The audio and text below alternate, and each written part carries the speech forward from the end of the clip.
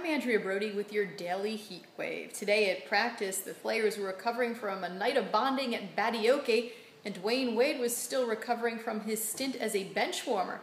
He insists he asked Coach to ease him back into the game after 4 games off on Sunday, but doesn't want to go there again. Claims he's going to be ready to start tomorrow night against the Thunder. Meanwhile, a lot of players focused on the Thunder, specifically on Kevin Durant. They admit they have been keeping an eye on his video game-like numbers offensively, and not only are they up for the challenge, they welcome, stating this is why they play the game. I'm Andrea Brody with your Daily Heatwave.